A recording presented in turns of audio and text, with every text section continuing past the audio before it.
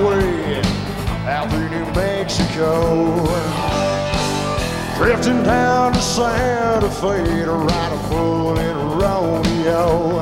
I started writing songs probably, well, I was still in high school. I got a guitar when I was about 15, 16, and just started learning songs that I was hearing on the radio.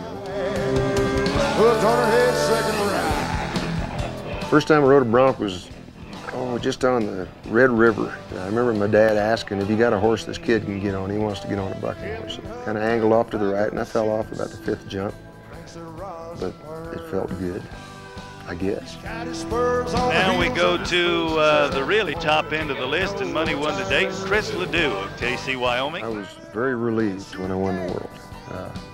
I was very thankful because there was another 15 guys at the finals that were capable of winning it, and I just happened to be the lucky one, I guess.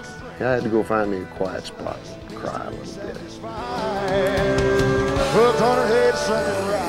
I guess the fringe benefits of that, I never realized there would be any. I won a saddle and a buckle, and I got a hat and a pair of boots, and a little bit of money.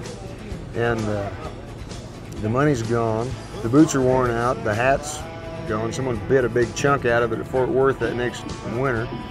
I still have the saddle and the buckle, but I think that championship sort of gave me credibility in the music I'm doing, and it's helped tremendously.